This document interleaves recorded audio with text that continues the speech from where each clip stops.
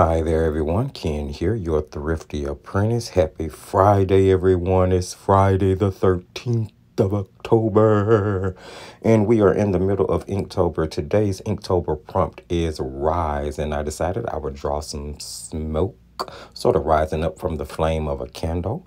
After I got the candle sketched in, I went in and started to work with my Darnassus 88-piece alcohol marker set. Now, let me stop right there and say that was a struggle in itself. I struggled with this piece not because of the piece, because for all intents and purposes, it was really simple. I struggled because of the markers themselves. And of course, these are a set that I'm testing, and I said I would be testing throughout the month of October. I've used them once in the background. I'm using them now on camera. I'm probably going to use them once more, but based on the experience that I've had with them so far, I'm going to be very honest. I'm not pleased with the performance of these alcohol markers at all. There are a lot of issues that go along with them, but let me just get to the actual illustration, and we'll talk about the markers in another video. So I took two shades of gray, two tones of gray. A cool gray 7 and a cool gray 9 is what I use to do the stand that the candle is standing on. The candle itself is based in with the color peach, and the circle behind the candle was originally being shaded in with a color called Special Black, but that marker was dry immediately out of the pack. So I had to switch over to the regular black marker to finish shading that in. Now that circle is actually going to get bigger a little bit later on, but we'll come across that in just a second.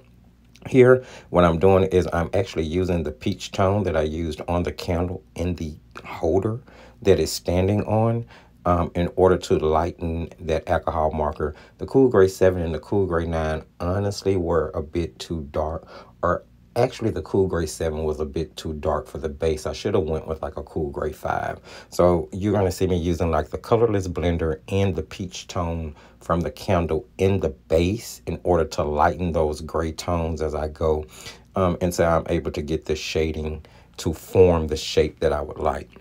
Now, the melted wax that's on the candles, I originally started out shading in the area under that wax and the color variation in the candle, excuse me, with cool gray markers, but peach and cool gray didn't go together well. It looked really ashy. I should have known better, but I was so frustrated with using the markers.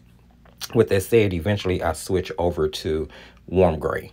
I'm going to be using a warm gray 1 to do the shading in the candle and under the melted wax that's coming down. You're going to see me go back and forth and put a couple of coats of black on the circle in the background, simply because I had a lot of skipping and a lot of the areas just was streaky. So it took 2 or 3 coats to really get it solid. And then, of course, I'm going to have to repeat that when I go back and enlarge the circle, because I wanted to give more of a circumference for the smoke that's going to be rising from the flame. And then too, if you pay attention to the far lower left side of that circle, yeah, I was kind of out of whack. It wasn't a circle, it had a little bump there, so I had to go in and fix all of that. Now what you see me doing here is changing that cool gray over to warm gray, and it worked so much better. The undertones worked so much better together.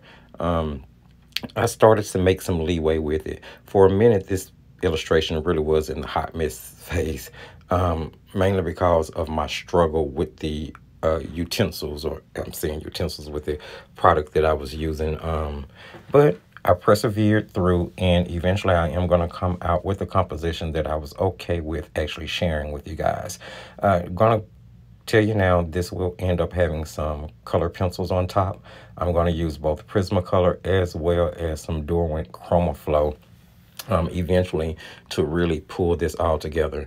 Now, the highest highlight will only be done with a white color pencil, so I didn't use any bleed proof of anything or anything of that nature, I'm sorry, on the composition. Now, I finally got the candle stand to a point where I wanted it, and here I'm going in and blending in some more of that black simply because I had to catch the rest of that circle up to what I had already done. Once I was satisfied with all of that, I'm jumping in with a couple different tones of oranges. A warm orange, a cooler orange, or a lighter tone, solid yellow. And I'm using it to base in the flame and just get it the way I want to. At this point, I've jumped over to color pencils, so it did become a little bit of a mixed media project, but still inky. All ink for ink tints. All ink for intense. All ink for Inktober. Oh yeah, I'm still going a little crazy from those markers. I used some light blue tones and some regular blue tones to start putting in the smoke rising from the actual candle flame, just so we could make sure to incorporate the prompt for today. And afterwards, I'm going to highlight everything. That's really going to bring it to an end. Hopefully you guys saw something you liked. It was a struggle for me. It was a really quick video. I was really frustrated. But hopefully you guys will join me back here next time. If you saw anything you like, don't forget to hit that thumbs up. Go ahead and subscribe if you're new, or if you're returning and you haven't subscribed, hit the notification bell so you'll know when all the new content comes out. You can check out the video description for all of the relevant links, the Facebook group, Etsy, and Patreon if you want to support. And remember, as I always tell you, just keep painting and crafting.